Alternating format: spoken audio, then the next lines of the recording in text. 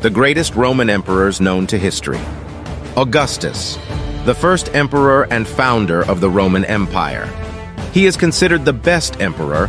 Augustus established a standing professional army known as the Roman legions, which played a crucial role in maintaining order and expanding the empire. Trajan was a Roman emperor who ruled from CE 98 until his death in CE 117. Trajan put the proceeds from the Dacian War to good use throughout the empire.